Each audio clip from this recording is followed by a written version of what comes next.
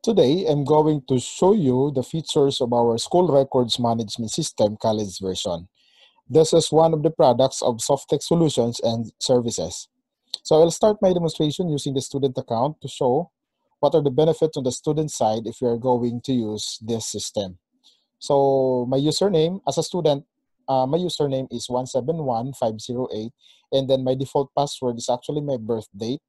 And then that is the default password for the student side, for the student's account. But once they're able to log into the system, they can actually change their password. Now, for the semester, for the school year, I'm going to use 2020, 2021, and then the semester is first semester. The purpose of having this feature, having this part, the school year, and then the semester is in order for us to filter the data, the reports that we're going to generate.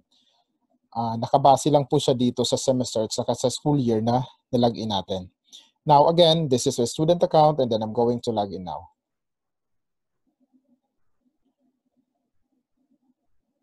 Okay, now this is now the default dashboard on the student side. The big picture that appears in the dashboard, this is an example of an announcement posted by the system administrator, the registrar, or from the accounting office.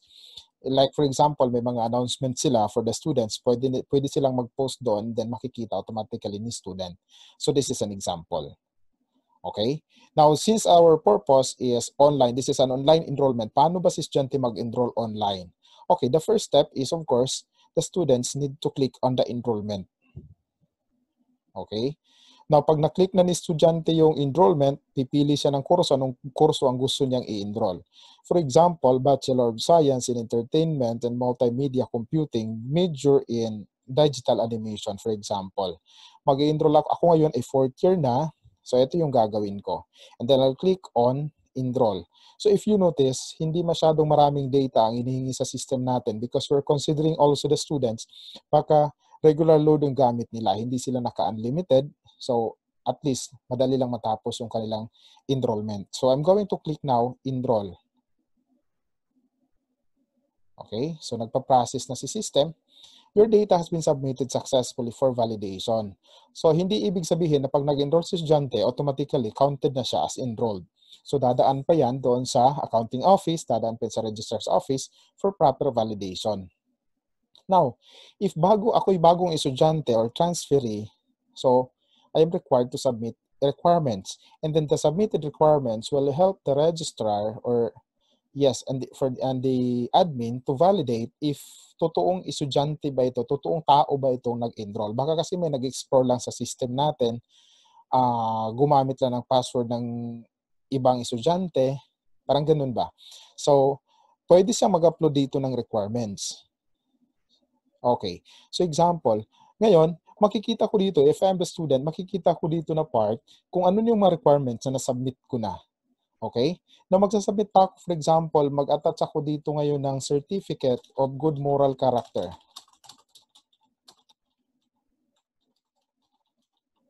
Okay. And then I'm going to click Choose File. So, hanapin ko yung file kung saan siya nakasave. Ayan. Example, ito isa maghanap tayo. Sample requirements. Ito na lang, sample requirements in PDF format. And then, by the way, the type of documents that we can submit as part of the requirements is any types of files except sa mga video. Pwede siyang picture, pwede mga images in GIF, PNG, JPEG, kasi we're considering maybe cellphone lang po yung gamit. So instead of, hindi rin pwede pala yung zip file natin, no? Tapos, nakalimit siya into 5 MB. So I'm going to click upload now.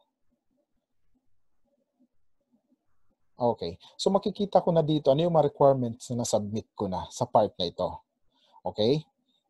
So this is an alternative for email. Instead of requiring the students to submit the requirements via email, ito yung alternative. Kasi pwede naman sabihin ni estudyante, ma'am, nag-email ako sa iyo, ma'am. Tapos di nakita baka pumasok sa spam. Okay? So unlike here, makikita dito ng estudyante, ito yung mga submitted documents niya, pati yung mga dates kung kailan siya nag-upload. Pagkatapos ng submission of the documents, pwede na siyang mag-upload ng proof of payment. Example, nakapagbayad na sa bangko, dapat may mga announcement na kayo posted either on the Facebook or any social media platform to reach out the students para ma-inform sila doon sa mga paano magbayad. Actually, pwede din natin ilagay dito yung announcement kanina nakikita ninyo. Pwede din ilagay natin doon yung announcement natin, paano sila magbayad, bigyan mo yung mga bank accounts, saan sila pwede mag-deposit, saan sila pwede magpadala ng pera. Okay? Now, for example, nagbayad sila sa bangko, so pwede natin i-attach dito yung kailang mga proof of payment. Either ano siya, online internet banking, o kaya nag-deposit sila sa bank. For example, nag-deposit sila sa bangko, may sample silang deposit slip.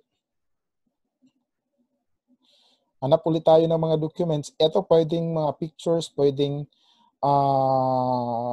documents. For example, ito i-attach natin. Yan ang proof of payment niya. Tapos nilagay niya 25,000 yung pinayad niya, pinadala niyang pera. No?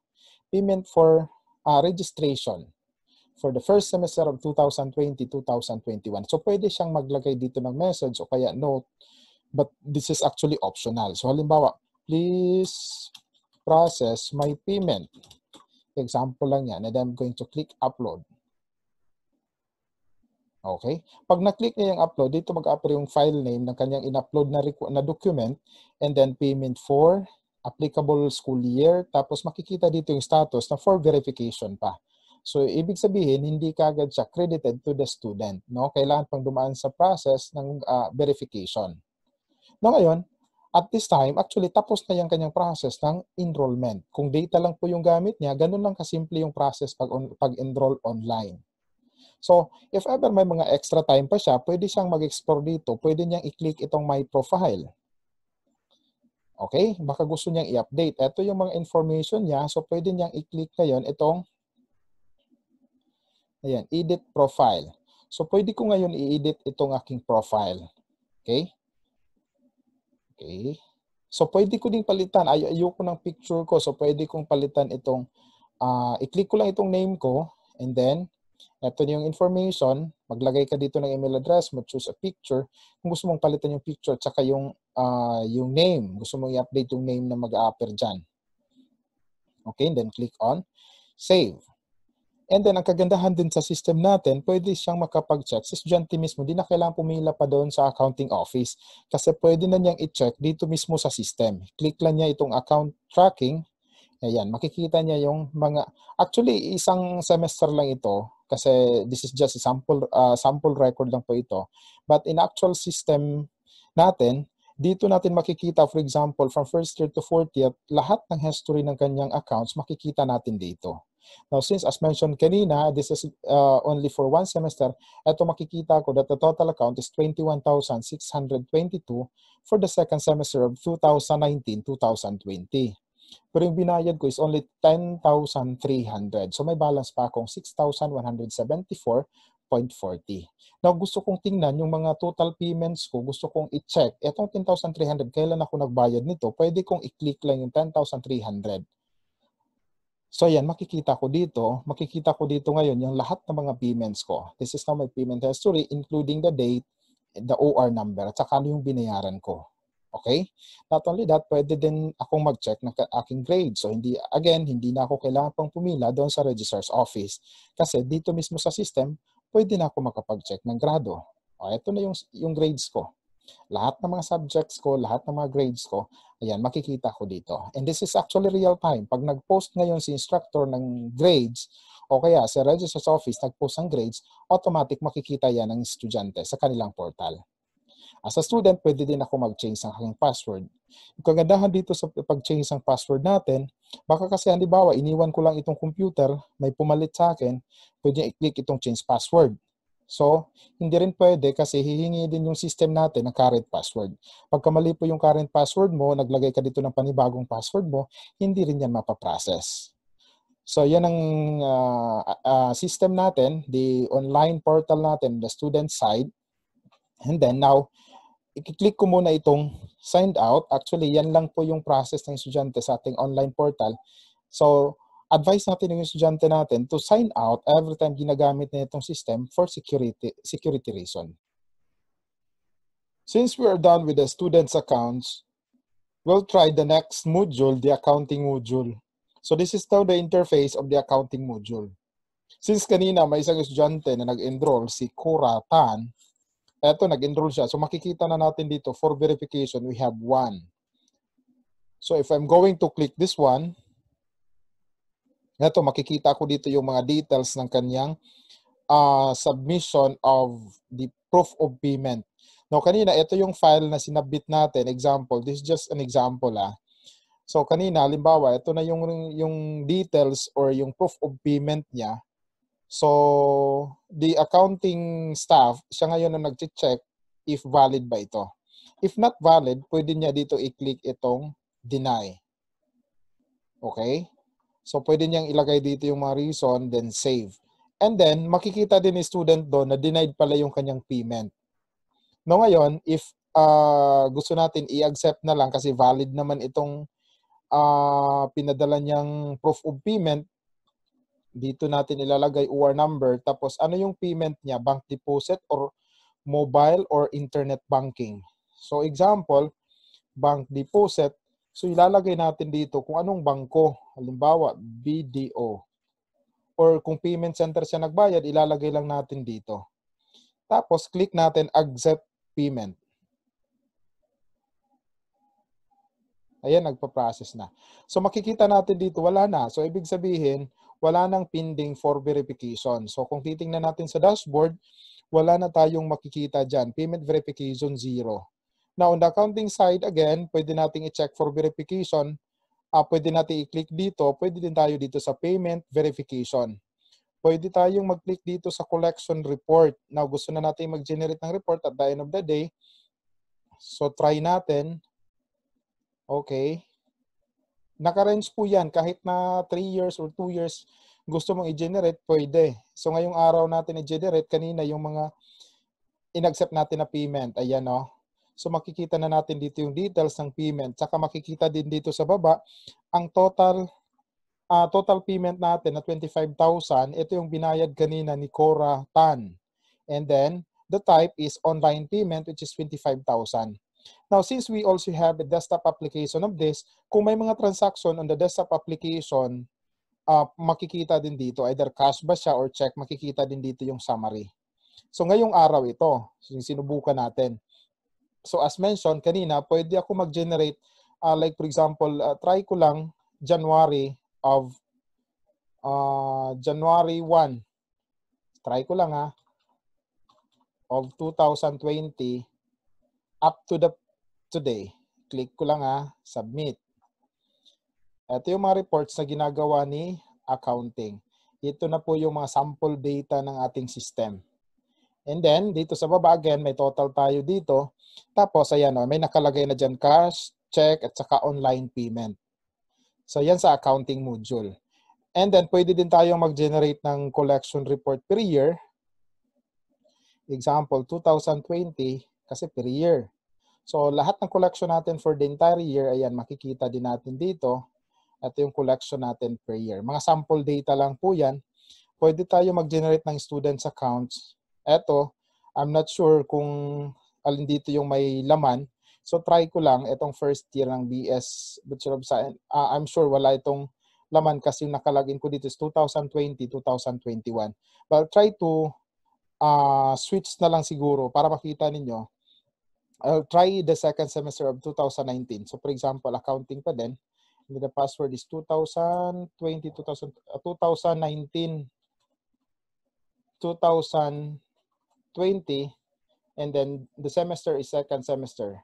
And then I click login.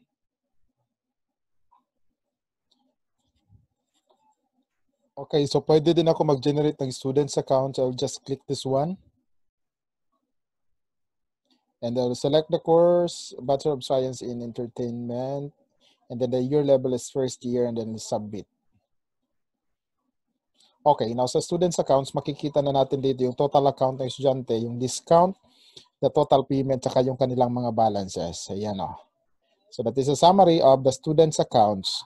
And then Pwede din tayo mag-generate lahat ng mga online payments kung gusto natin balikan lahat ng mga verified na mga payments. Ito yung example kanina. Ito makikita na sa status verified. And at the same time, sa student side, makikita din niya na verified na. So dito natin makikita lahat ng mga payments made online. Then pwede ko ding i-track yung account ng estudyante dito sa account tracking. Halimbawa, ito, isang estudyante will just input here the student number, then click on view. So makikita ko din dito itong account summary niya. For example, ang batang ito, estudyanteng ito ay enrolled siya for at least mga 6 semesters, for example.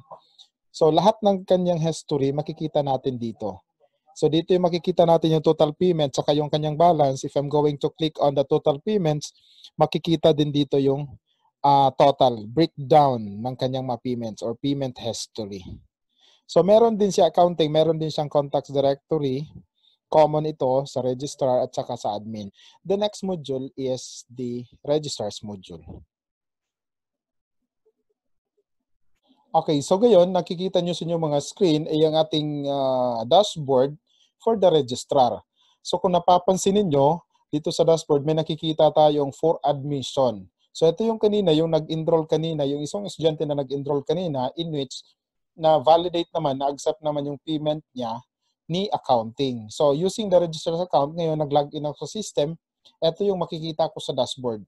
Kung napapansin niyo sa first year to fourth year, wala pang laman, puro zero. Kasi wala pang nag-enroll for school year 2020-2021, first semester. So may for admission na, so i-click ko itong for admission. So dito, yung mga online enrollees natin, makikita natin dito yung status sa kanilang down payment. Di ba sabi ko kanina, in-accept naman ni accounting yung payment niya, so ibig sabihin valid yun, so counted na yun sa system. So pwede kong i-check itong requirements by clicking the view button, so makikita ko ano yung mga sinabit na documents ni estudyante. Ayan o. Okay? Now, after clicking that one, kung nakita ko naman na valid yung mga documents na sinabit niya, pwede ko nang i-click itong enroll. So once I click on enroll, ito yung makikita ko na form. So dito ako ngayon maglalagay ng anong kurso yung enroll ng estudyante, di ba? Ito yun, Bachelor of Science in Multimedia Computing. So, section, ito yung section, assuming yan ang section natin. So, regular ba siya? Tapos, student status, old or freshman. So, old na siya kasi fourth year na nga eh. So, I will click the process enrollment now. So, once na-process na itong enrollment, that's the time masasabi nating officially enrolled na si estudyante. So, ngayon, enrollment details have been processed successfully. Now, babalikan natin si dashboard ni registrar. Okay, so makikita na natin dito for admission, 0 na. Tapos kung titingnan mo dito ngayon sa first year wala, second year wala, third year wala, pero sa fourth year meron ng isa. Now kung titingnan natin sino ba itong isa na officially enrolled, ito yung mga officially enrolled sa system natin. Ayan, si Tan, Cora. Okay? Hindi kayo nag-face-to-face nito na during the enrollment process kasi online. So para mas makita nyo, mas maintindihan ninyo ang part ni registrar, I'm going to sign out the system and then log in it again using the semester na may laman. Example, 2019-2020 and then the second semester. So para mas makita ninyo ano yung kaya talaga ni system sa side naman ni registrar. Ayan, kung titingnan nyo sa first year may 277, medyo marami ng laman. Okay? Now, we'll try to click on the list of enrollees ng first year. So makikita na natin dito itong mga master list ng lahat ng mga enrollees natin na first year. Okay? While we are scrolling the list of the students, ito makikita naman natin may total record sa'yo na 277. Okay? 277, lahat ng first year. Yan naman ang nakikita natin kanina sa dashboard. So dito sa baba, sa 277 na yan, ito yung breakdown. Okay? Ito yung breakdown ng mga estudyante natin sa 277 na first year. So kung gusto mong i-check yung master list ng lahat ng mga Bachelor of Science in Aircraft Maintenance Technology, pwede natin itong i-click. Just click on the course and then ito, makikita din natin yung master list ng under that course for the second semester of school year 2020 2020. At the same time, dito sa baba, makikita din natin yung summary. Di ba by course? Ito yung master list natin by course. So dito sa baba, makikita din natin ang summary by section. Dito sa may left side, yan ang summary natin by section. So sa may right side naman, makikita din natin yung summary by year level. So ito na yung lahat ng estudyante ng Bachelor of Science in Aircraft Maintenance Technology. Tapos, ito yung first year, the second year, third year, at saka sa fourth year. Okay? So, balik tayo. Dito na sa part naman ngayon ni Registrar, pwede tayong mag-encode ng profile. Ito yun, halimbawa, walk-in. Halimbawa, si estudyante, hindi siya nag-online, pumunta siya sa school, gusto siya mag-enroll. So, ibig sabihin, ikaw yung mag-create ng kanyang account. You'll be the one to encode the student's profile. Pero kung titingnan mo dito, hindi naman lahat na information ay hinihingi. Just the basic information because after this one, pwede mo namang i-allow si student na mag-login sa system para siya na mismo yung mag-update ng kanyang profile. Okay? So once encoded ng profile dyan, papasok na yan ngayon dito sa total students profile. Ito yung list ng mga profile ng estudyante. Lahat ng estudyante. Okay? 1,002. So dito natin makikita lahat. So meron din tayong search. Halimbawa, i-search natin vanilla. Okay? May search working ang search natin. So pwede ko na siyang i-enroll. Kanina yung enrollment natin is from the online enrollees. So ngayon, pwede kong i-enroll siya from the profile. Okay? Pwede kong i-click again yung requirements niya. Pwede kong i-enroll. Pwede kong i-check again dito yung profile. Pwede ko ding i-check yung kanyang accounts. Kung may account siya, okay. Meron siya, oh. So makita dito yung balance niya, total payments niya, at saka yung balance. Ito yung function kanina ni accounting. Pero dito, makikita din dito kay registrar yung students' accounts. Pero walang, there's no way for the registrar to edit the data related to the students' accounts. Viewing lang yung part ni registrar. Ayan, oh, makikita. Makikita lang niya yung history ng kanyang payment na estudyante. To help the accounting, of course, for the validation, for the checking of the students' accounts. Na may mga balance pa, at least ma-check natin during the enrollment period. Pwede din natin dito i-check yung mga grades ng estudyante kung may laman. Ayan. So, meron. Para sa estudyante na to, meron siyang mga grades na nakikita natin sa screen.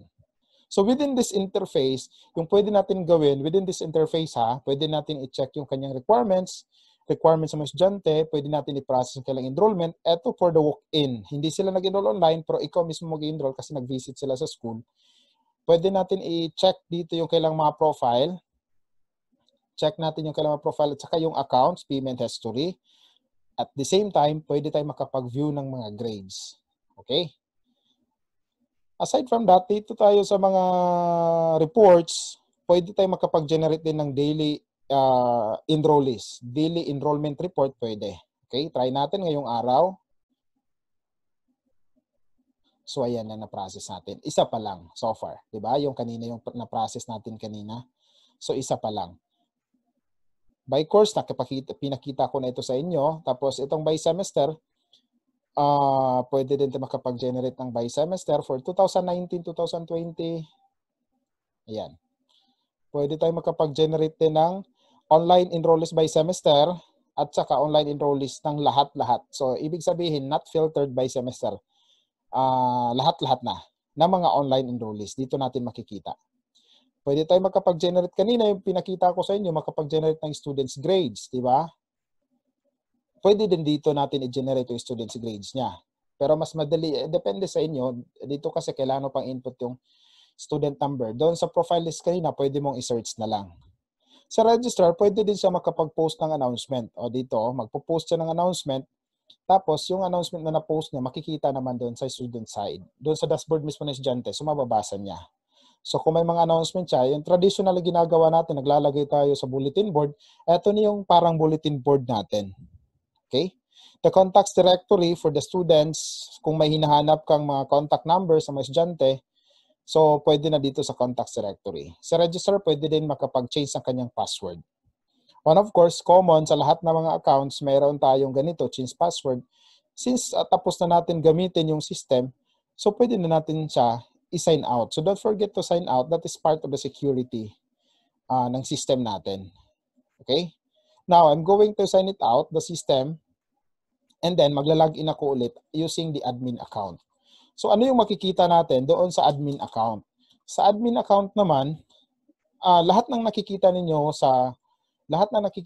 sa registrar's account at saka sa accounting account, lahat yun ay makikita yan dito sa admin account. Okay? Yung additional lang po dito sa admin account, meron tayong settings in which dito tayo magdadagdag ng mga kurso and sections. So sa registrar's account, wala ito. At saka sa accounting account, wala ito. So this is for the admin account. And then aside from that, pwede tayong mag-upload. Diba? Instead of encoding the student's profile pa isa-isa, yung gagawin natin from the Excel file, pwede natin i-upload na dito sa system. So bibigay ko sa inyo yung template natin ng Excel file. Tapos dito natin i-upload student's profile, sa teacher, sa courses, so lahat. Okay? May upload process tayo. Kung kasisimula pa lang ng school na gumamit ng system, syempre mahirapan silang encode lahat ng profile ng estudyante, lahat ng profile ng teachers, mga courses, course fees, sections, at saka mga subjects. Yung gagawin natin, of course, yung schools, meron naman kayong mga listing ng mga estudyante ninyo, di ba?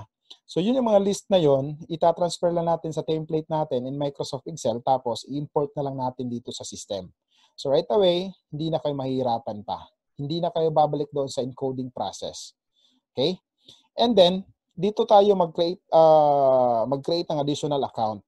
Kung magdadagdag kayo ng mga admin account sa school ninyo, dito natin i-create yan sa user's account. Again, may announcement of course. Pwede si admin mag-post ng announcement, pwede siyang mag-delete ng announcement. Yung mga di na pwede na mga announcement, yung obsolete na, di na kailangan i-display, pwede natin i-delete. Dito lang yan sa add post, and then dito sa may right side, kasi naka-display lahat ng mga announcement dito, pwede natin ito i-click delete. Pwede din siya mag-change password. Of course, mag-sign out once you're done with sa system. Okay? Tapos na natin gamitin ang system, so pwede na natin ito i-sign out. So I think that's all for the online enrollment system or the school records management system na online version. Kung napapansin niyo, very limited lang po, hindi po ganun kadami yung function ni online kasi yung other functions, majority of the yung mga reports na kinakailangan talaga sa school, andun yun sa ating desktop application na pwede natin gamitin offline. So in another video, doon ko ipapakita sa inyo kung ano naman yung offline na school records management system natin. Okay, thank you very much.